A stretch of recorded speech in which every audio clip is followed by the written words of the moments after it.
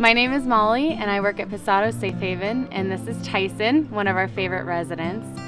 Tyson is a 9-year-old blind boxer, but he is looking for a forever home, and he is one of the sweetest dogs around. Tyson was found as a stray, and believe it or not, he was absolutely emaciated. Tyson obviously recovered. He has a couple that comes out who are wonderful to him, but unfortunately, Tyson has to be an only pet in a home. He's fearful of dogs and cats. He gets a little nervous when there's other animals around, so it would be best if he was alone in the home. But Tyson is a wonderful companion, and he's such a good boy. Please come and say hi to Tyson today.